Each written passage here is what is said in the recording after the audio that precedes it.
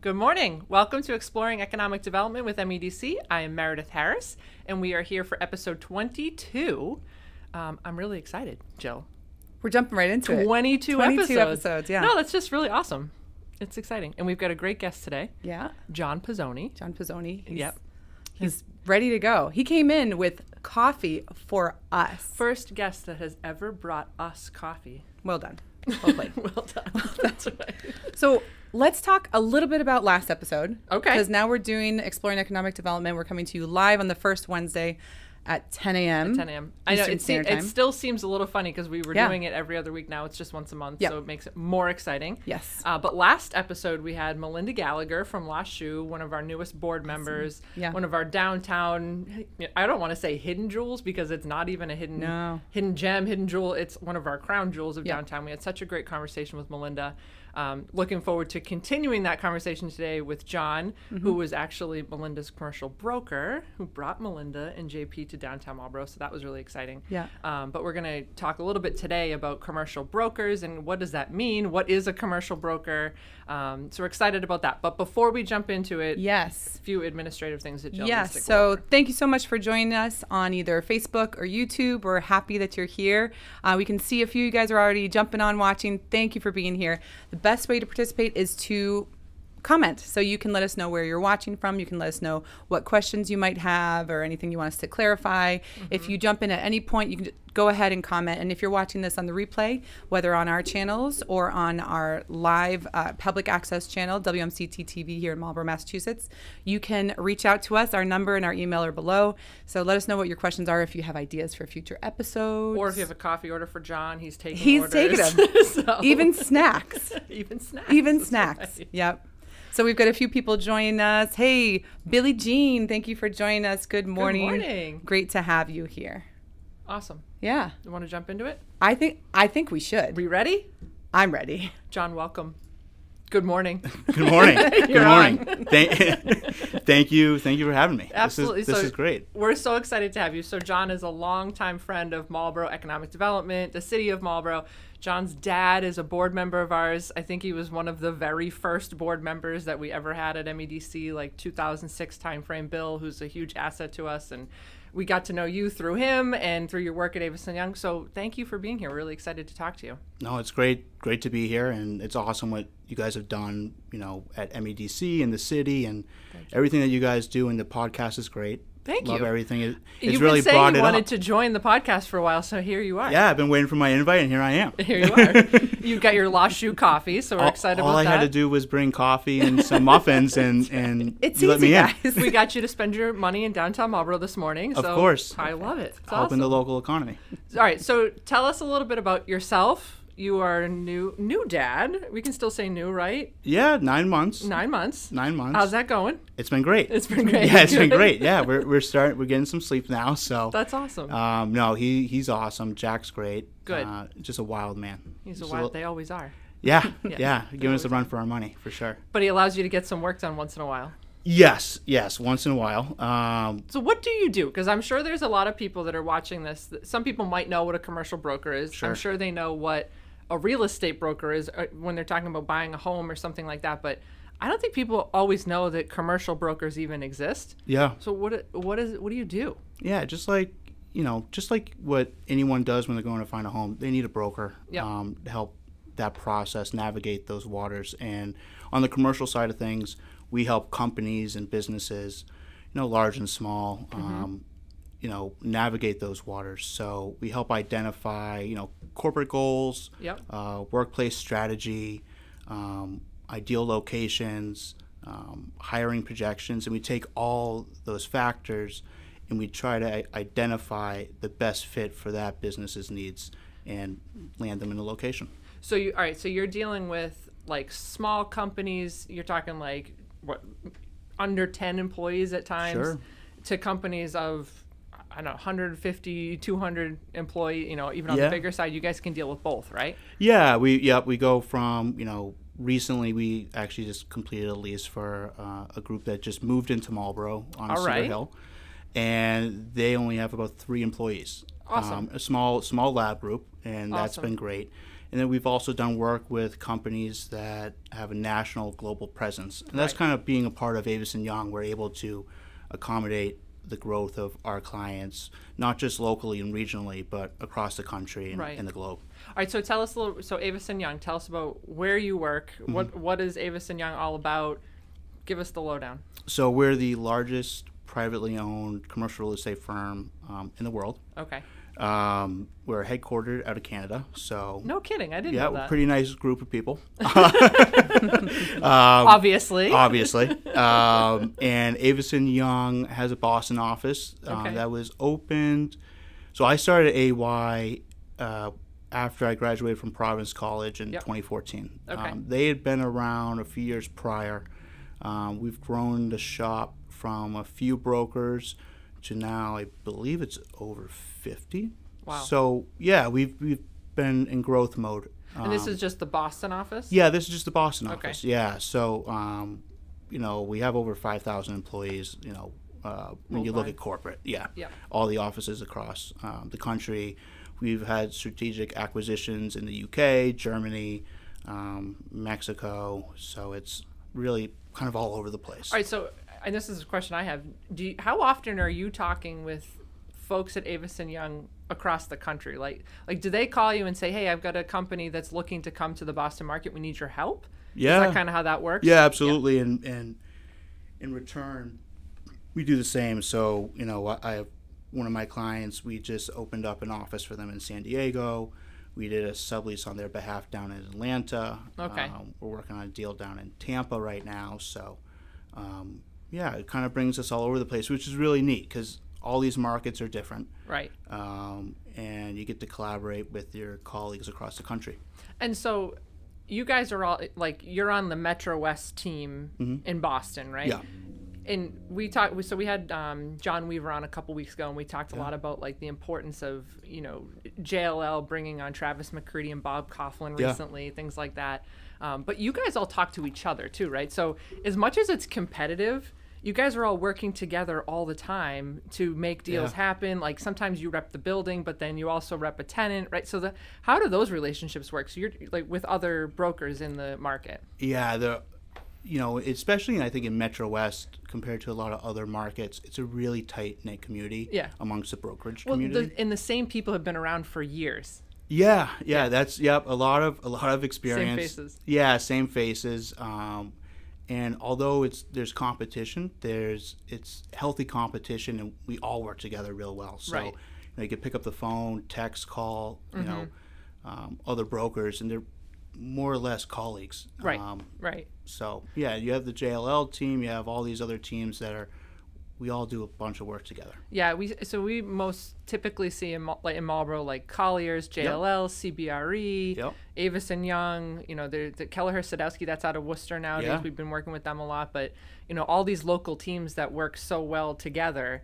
But we've been talking since the beginning of the podcast, the importance of different relationships, and the relationships that we have with brokers, I think is one of the most important relationships that we have when it comes to business attraction for the city. Yeah. Yeah. Absolutely. And, JLL has done a great job with their recent hiring, and, they have a big focus on the life science. So. Well, no kidding, right? Yeah. and Marlborough's done a great job as of late trying to attract those life science companies. Right. I mean, having John Weaver on a couple episodes ago, and I know John real well. Yeah. He's really built up Worcester. Yeah. And look at where Worcester is today. There's no lab available, no space available. Right. Because he's been growing problem. a good problem to have, I know. right? But in turn, it creates for more development opportunities. And with these companies that are coming out of MBI, right, they need to find a location to go to, and Marlborough's right down the street from Worcester. Right. So. Yeah. Well, and I think we talked about this too in the last couple episodes with John, and we've talked about it before, but all those companies want to be near each other. Yeah. Right? So the life science companies, they want to be in the same ecosystem, and it's a proven model that you can find employees, or that you can get the access you need, or the infrastructure, things like that.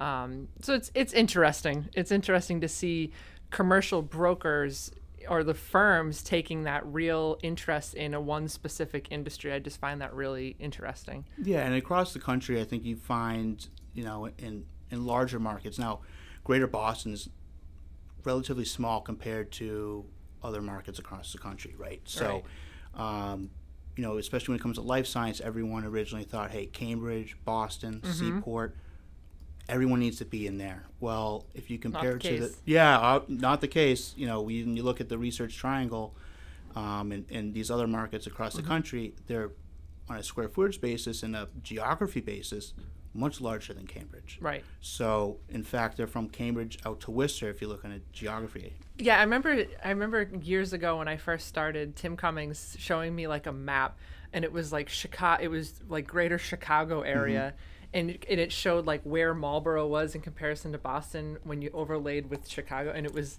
right there. Yeah, it's right crazy because people think that, you know, immediately people will say like, well, how far are you guys from Boston?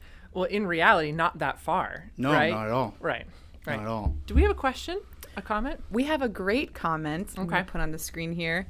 Lost Shoe. Lost Shoes chimed in. John is the best. He was instrumental in getting the deal done with our location in downtown Marlborough and helped make our vision a reality. That's a great comment. That's awesome. And Melinda, we are drinking Lost Shoe coffee now. We are. Can we get a plug? Let's get a little plug. There we go. Here we go. That's it. That's it. That's awesome. Thanks for joining us, Melinda. That's great.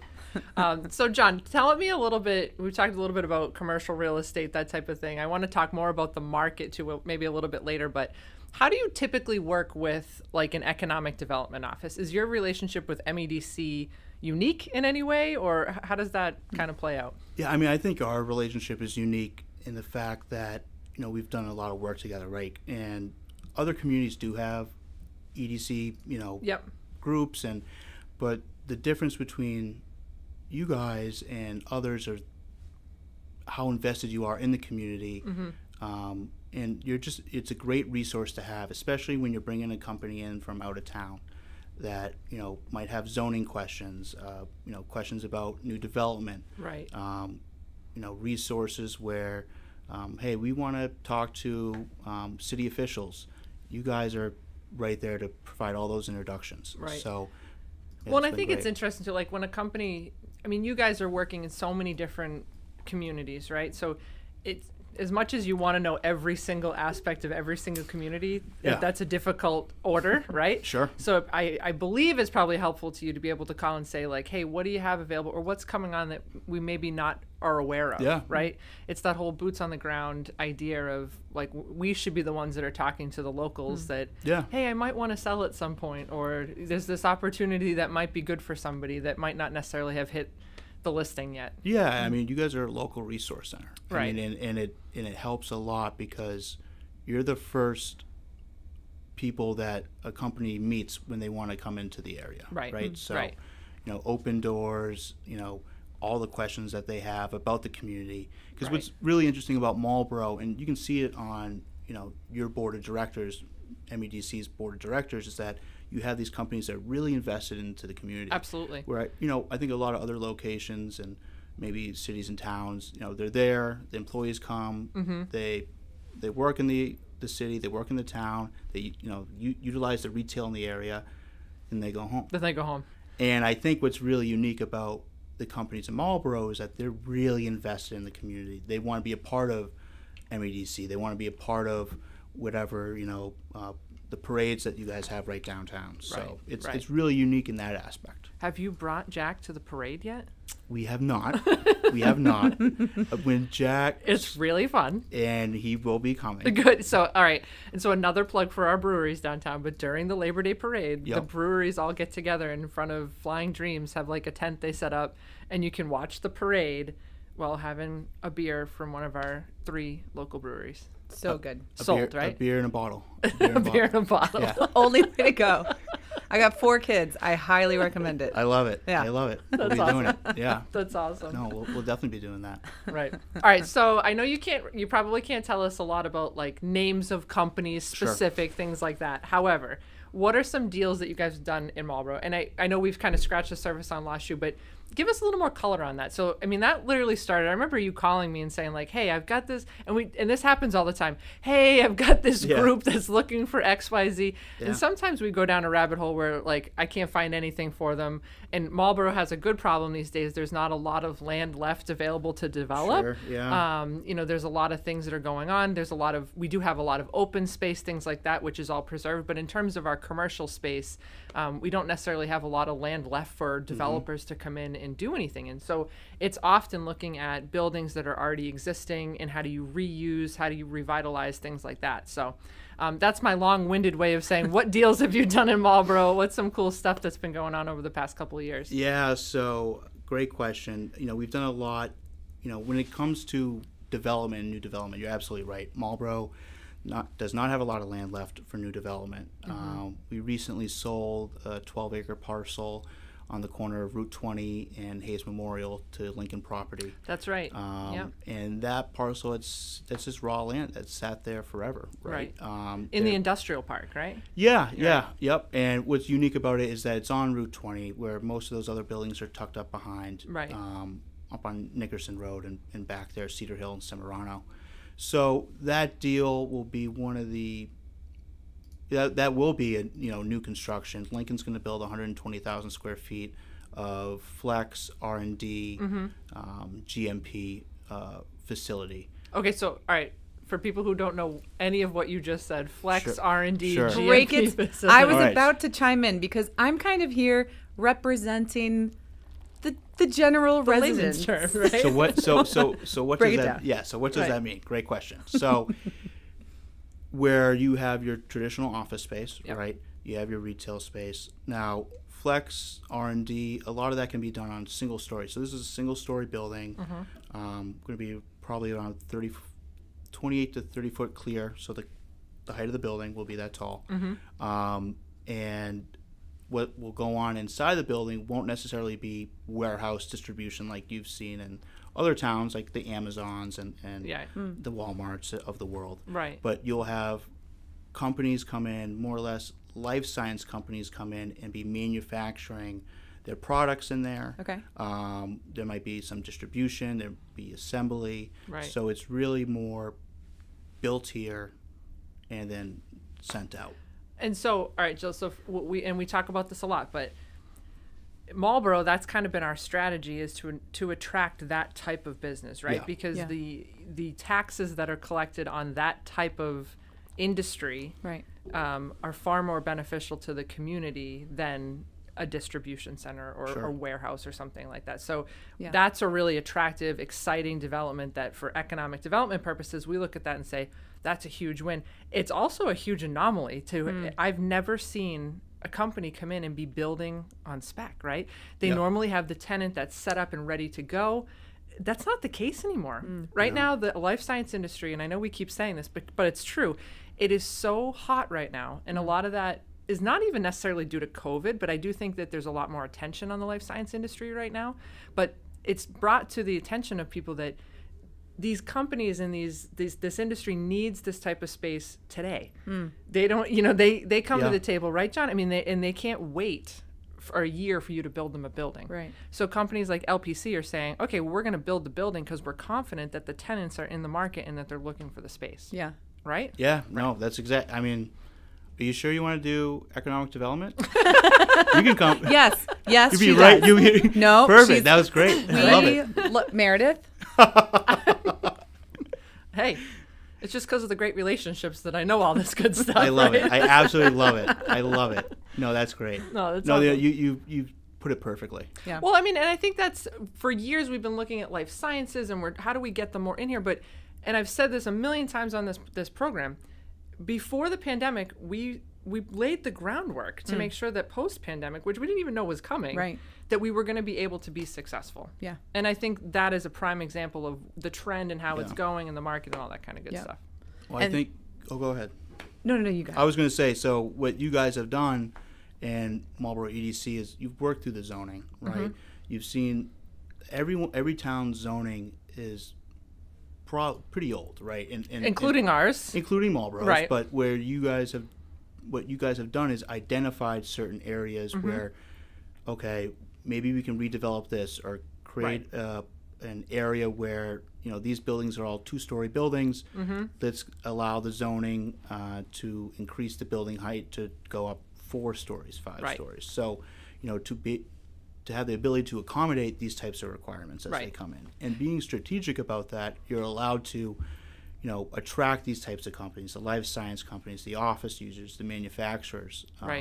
But and to your point, and I think it's an important point, especially for residents that are watching, it is strategic. Right. You know, and so, and I mentioned this before, but we do have a lot of conservation land, and we have a lot of parks and recreation, and those are, you know, all of these things together is what builds a community.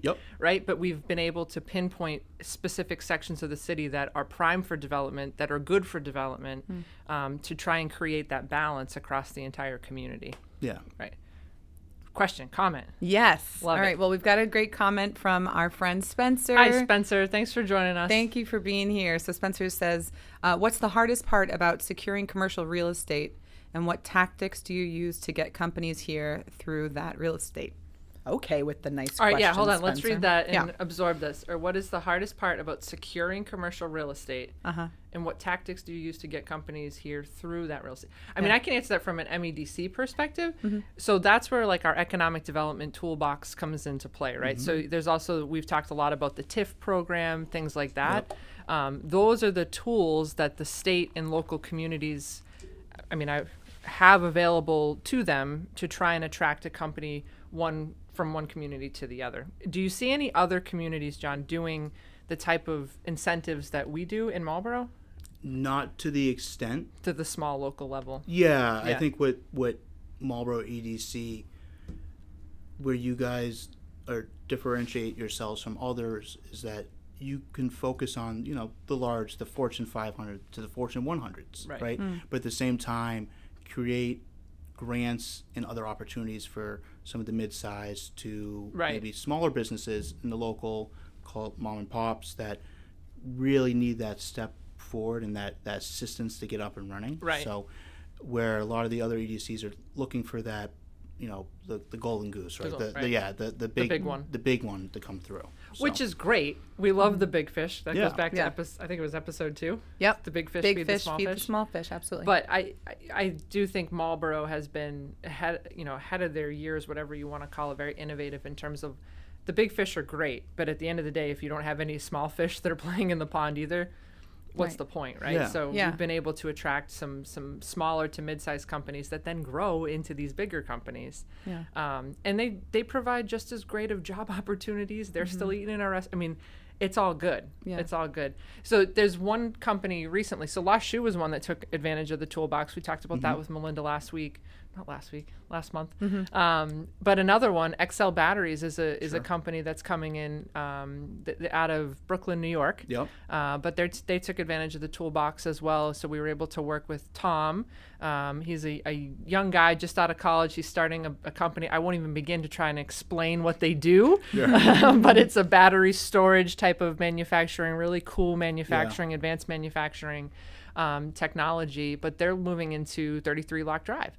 And so I think that's an interesting segue too of you guys rep tenants and companies, but you also rep buildings, right? That's right. Yeah, So tell us a little bit about that as well. Yeah, so that's a unique building in a unique transaction all at the same time. So 33 Lock Drive was built for Separacore, which ends up through different acquisitions and growth is now one of Marlborough's largest tenants. Synovian. Right. So I did not know that. Yeah, pretty interesting, right? Not that it was separate. I didn't know that 33 Lock Drive was built for them. Yeah, so there you go. You have this interesting.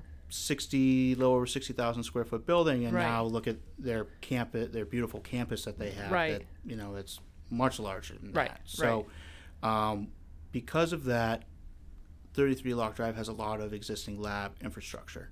So over the years, we've had companies like Astellas that have moved into Marlborough and outgrew their space. They were in about 30,000 square feet there, outgrew their space, and they've moved to Westboro into 250,000 square feet. So big requirement. Yeah, huge requirement. But in doing that, these companies have come in, they've renovated the labs, and they put upgrades into the infrastructure. Yeah, absolutely. and companies that are looking for lab space, and kind of going back to our point that you don't have to be in Cambridge or Boston or even 128. Marlborough is right here, and Metro West is right here.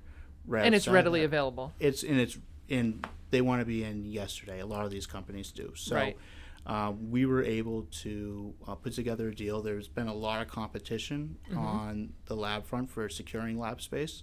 So we really looked into what does the company do, what's their growth plan, and kind of partnering with you guys determined it was the right fit for the building and for the city. So didn't ReWalk start there too? I think they did. I don't think you guys had the building at the time. Yeah. But I remember, so ReWalk's a really cool company in Marlborough. They do exoskeletons, so they're helping paraplegics stand and walk. It's a really incredible company, but they were actually our very first Toolbox recipient was ReWalk. They had moved from 33 Lock Drive, but our goal at MEDC was to keep them in the city. We knew they were looking for more space. They needed to go elsewhere. They need to have a bigger footprint. And it came down to a loading dock. Yeah. Right. Wow. So it was kind of a cool story. So they were looking at 2 buildings. There was another community in Marlborough, but now they're over on Donald Lynch Boulevard, and they needed a little bit of seed money to build a loading dock in order to keep them in the community. Yeah. And so we were able to use the Toolbox program to help them fund the loading dock. That's awesome. Here they are, I guess 6 years later, still in that same space, still using the loading dock. Yeah. So really kind of cool. Absolutely. Yeah, just a cool way that we're able to partner with these folks. And honestly, I don't think a lot of the smaller companies would know that we have things like the Toolbox available to them if we didn't partner with folks like Jon. Yeah. And you know what we'll do? We'll make sure that that we link our video. So if you're interested in learning more about the Toolbox and how to apply, or how you might be able to, learn more about some of the services, not to just jump in and give a little. No, please. Make sure you reach out to us, but we'll drop it in the link on the description and on Facebook as well. And reach out to us if any of this sounds interesting to you, or if you want to learn more about it. Right. Yeah. So on that note, Jon, if there's a small company or even a mid-sized company or a large company that's watching, how can you help them? That's a great question. So basically, as I kind of alluded to earlier, the way we do this is we really want to get to know the company, what they do, what their goals are. Consider us more or less in-house, in-house real estate brokers for them, advisors. Right. So the more we get to know them, the better off we are to try to find the property that best suits them. Right. And because this would be a right fit all around. Yeah. So it's not just finding an office space and plugging them in and saying, okay, thanks, that's it. We want to make sure we're partnering them with, the right landlord. Right. Figuring out what do you really need for your build out. What are your 3, 5, 10-year growth plan, so we can work with your workplace strategy. And kind of, what's interesting about Avison Young is they've invested a lot in their project management group, workplace strategy. So COVID was an interesting time where a lot of these office tenants were saying, do we need an office space? Do we want to come back to the office? How much office space do we need? Right. I mean, everyone knows, everyone gets that, hey, let's try to make our office as efficient as possible. Sure. But it takes some measurement and not just, crossing on offices or desks and whatnot. So, we have worked with our project management team and bringing in kind of this, an architect to really, study these companies, study what they're looking for, and be able to fit them out with either if it's a hybrid model where some folks are working from home or hoteling desks and whatnot. Crazy. Yeah, it's things like a whole, you never thought you'd be talking about. No. I mean, I think, years ago it used to be, hey, we need X amount of offices, we have this amount of employees, and we're looking for a glass door to entranceway. So, it's changed a lot from there, and it's been great because it's been able to partner with the right landlords and the right brokers and and the right community for these businesses. Well, so kind of I guess off topic, but at the same topic, I remember when I first started MEDC, the big new trend, was like the mayor and I would be going into these company meetings just to touch base with companies in the city and what do you need? How can we help you? And we found that most of the landlords were investing in their space to make like cool space for to try and attract employees, right? So years ago, we were trying to do things like Zagster and like to add on to that like cool amenity-based attraction package. Where's the ping pong table? Well, no, honestly, like we don't have one here, but that's okay. Maybe we can get one, Jill. We have this great studio. You need the beer cake. You need the beer cake. Well, honestly, so like the one that pops in my mind was Wakefly was like the first one that I ever walked into at 293 Boston Post Road, and they literally had like draft like beer, like in. At the end of the workday, people could go up and just like grab a beer. And I remember saying to Dean, like, are people like drinking beer during the day? And he's like, honestly, they're not. But the fact that it's just available and like at 4:30, if it's a long afternoon, people can sit and collaborate with their team members. It does a lot more of that than it does anything negatively. Yeah. And then Knowledge Park was doing something similar. And then they're putting in like kombucha drafts at Whole Foods had one, like coffee drafts, like nitro, but all that kind of really cool stuff was happening pre-COVID. So I don't know, I guess I'm just interested. Do you see like a lot of those investments that were made, are people still doing that kind of stuff now that office is becoming, dare I say, a thing of the past, or is it becoming a thing of the past? What do you think? Definitely not a thing of the past. Good, I'm glad. People are still drinking beer. People still want their beer and their wine. So it's, you know, when Wakefly did that, and you know, ownership at Knowledge Park, Bob McNamara and John Connolly, when they made those renovations to the lobbies, the common areas, and created those amenities, I think a lot of other developers and landlords in the area saw this and said, wow, that's we cool. should be doing the same thing to attract tenants. Right. And it used because to be, that can honestly tip the scale, right? Yeah, absolutely. And it used to be, you know, do they have a fitness center? Do they have a cafe? You know, and the cafeterias are more or less a thing in the past, especially because, I mean, it's one thing if you have a large company, right? In a large property, it makes sense. But for smaller ones, I mean, Marlborough's done a great job of putting together retail in the area. Right. The Apex Center, yeah. I mean, it's a short walk or a drive depending on where you're at. Right. So plenty of options, food amenities, everything. So, right. But and that was literally because of a conversation about employee attraction. Oh, absolutely. You know, like being able to have all those things that employees that they can find, the young millennials that are just coming out of school, what they're looking for in Boston, you can actually still find it out here. Yeah.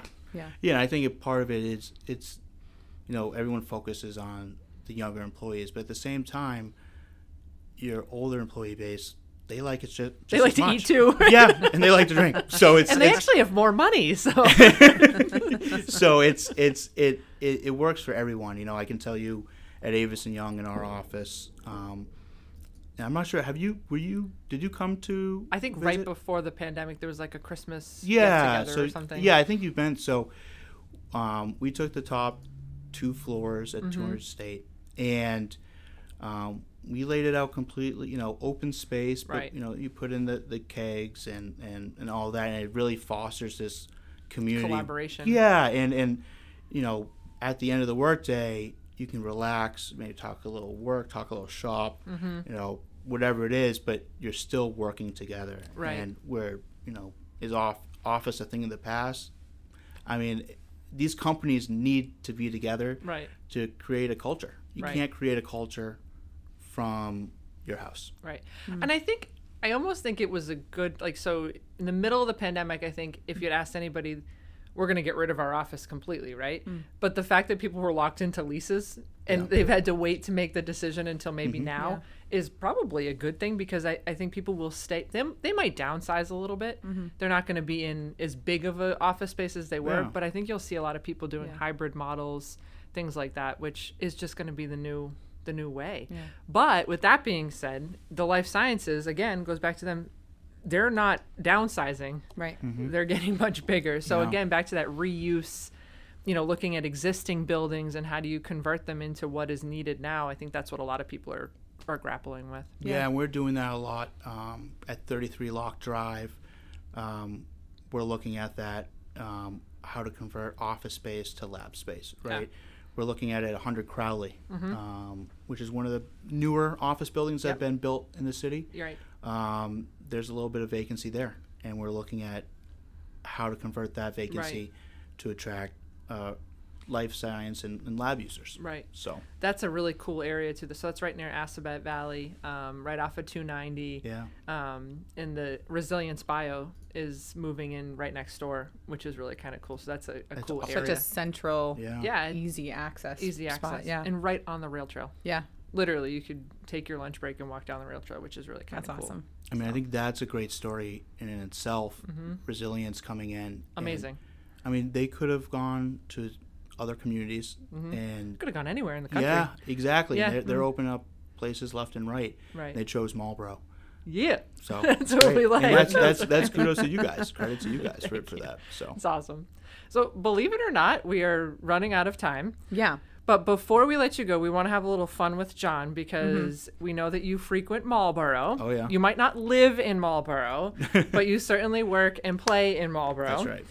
And Jon's wife is a teacher in Marlborough as well. Let's show a little picture before we do that. Great. Let's see. So we've got a picture of your wife here in her classroom with a little special guest. Meredith, what's going on in this picture? So that was 2018, I think, time frame. We were at Richer. Yeah. But I think it's the Dr. Seuss time frame where people come in to read to the students and things like that. So I was very lucky to be paired up with Erica's class and go in and read to the students. That was a lot of fun. That's awesome. She's great. She's great. So you must take her out on dates once in a while in the city. I mean, I know you have a baby at home, but when we can get a babysitter, when Nana and Nano can come up and watch. Yeah, absolutely.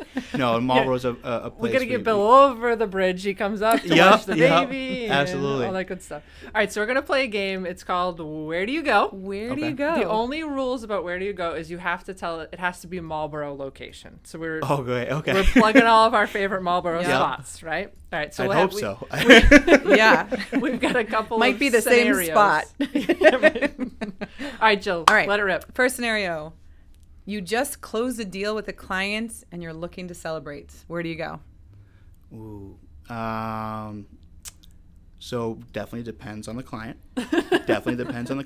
But if it's casual and beers and whatnot, Lost Shoe. Lost Shoe. All right. Yeah. There you go. Shoe. That's awesome. And you can bring food into Lost Shoe. That's right. And I think you can order and have stuff delivered from all the surrounding restaurants too. So they have a thing now where, and I was so bummed. I was bummed in a really good way. A couple weekends ago, we went to try and get into the Forbidden Forest at Lost Shoe on a Saturday night. They were slammed. We could not get in, which is a really great problem to have for me in Marlborough. But they had partnered with like Street Kitchen. I think was literally delivering through the back door. So like you could order from your table at Lost Shoe, and Street Kitchen would bring it in the back door. That's to amazing. Your table. It's great. It's an incredible model. Yeah. Love it. All right, what's our next scenario? Next one. It's Friday and you're going out for date night. Date night. Erica would love this. She's like, when are we going? Yeah, now you have me on record too. Yep. Date night. So there's probably two places that we would choose. More than two, but two that come to mind. Yeah. So there's Fish right across the street. All right. Okay. We frequent that, and probably Wellies. Two of my favorites as well. Yeah. What do you get there? Chicken parm. Yeah. Chicken parm night is my if we jam. can find a table. Right. You know? No, honestly. It's my tough. daughter has legitimately grown up going to chicken parm night. I know. It's That's awesome. great. That's awesome. All right, next one. It's Sunday afternoon and you're out with the baby. Where does the baby like to go? Where does the baby? Where would Jack like to go? Jack like to go? Where would this 9-month-old? Come on, Jack, spit it out. He'd like his dad would probably like to go to a brewery. A brewery. A brewery. Right. And if we just keep on plugging Lost Shoe. That's but all right. We will frequent any brewery in Marlborough. And the beauty of Lost Shoe, again, not to give them too much love, but the dog can come too.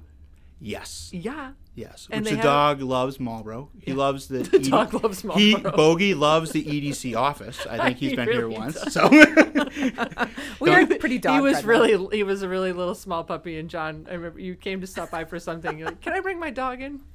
bring them in. Why not? Lawson's here once in a while. Exactly. But okay, so again, La Choux does some sort of like beer, like for the pups. It's like bone. I don't know. Melinda, I think, talked about it at the last episode, awesome. but it is really kind of cool. And the other place in Marlborough that you can bring your dog, and they really encourage it, is Chill. So they have like the dog patio. They have like dog nights that you can bring the dog. Anyways, and we'd probably if the weather is appropriate, we'd go the rail trail. Absolutely. Yeah, up on Jefferson Street behind Pinnacle Fitness. Yep. Yeah, you can park right over there and walk. Take that rail trail with the dog, the baby, stroller, everything. Well, and you're getting there only 9 months, but there's a playground right there too. Yep. So you're literally describing my Sunday. Right? Yep, it's perfect. It's everything that you need. That's right. Yeah. That's awesome. All right, we got 2 more. Okay. You've got a lunch meeting with a potential client. Lunch meeting. The places I've gone most for lunch meetings, probably 110 Grill, nice. Apex. Yeah. Yeah, absolutely. Yeah. What's your go-to on the menu? I always forget the name of it, so I just tell them what it's like the caprese salad. Ooh, yummy. But they put like a nice like chicken cutlet on it. So nice. Yeah, all right. Yeah, they're great. What time is it? I'm getting hungry. My kids always order the antipasto. Your kids do? Yeah, because I ordered it once because they saw blueberries in it, right? So it's this platter. Blueberries in I antipasto? eat all of the cheese and the antipasto, like the tray, right? Okay. Yeah, and so I charcuterie? Yeah, it's like a charcuterie board. Yeah. So they eat the bread and the fruit, and I eat all of the rest of it. Cheese and pickles and all the good stuff. That's good. Fig jam. All right, last one. And I love this one. This is a good one. All right, you want to take your dad out for a guy's night. Where are you bringing Bill? Where are you bringing Billsy? Where am I bringing Bill? So we'd probably start off. We'd see if we would go over to Marlborough Country Club. Okay. So he used to be a member over there. Is he a good golfer? He's a great golfer. I don't know why I would doubt that. Great golfer.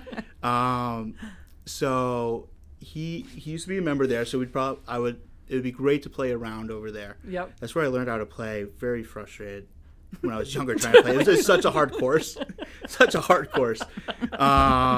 Today I'd be way more relaxed. You'd be playing. better. Yeah, safe to say. From when I was real little. Yeah. So we'd play there. And then probably for old time's sake, because when I grew up in Southborough, right on the Marlborough line, and we frequent Kennedy's. A lot. Yeah. Yeah, so. You also have to take him to Wildwood, because your dad loves the Wildwood. How could I forget? Right? Yes, he loves the Wildwood, so you Of need to course. take him there. So you guys are having a big night out. Yeah, it sounds like it's more of a weekend. It sounds like more of a weekend trip. All right, now the real question, who's paying, you or Bill? Of course I'll pay. You'll pay? Okay, Bill, you heard it here first. He knows that.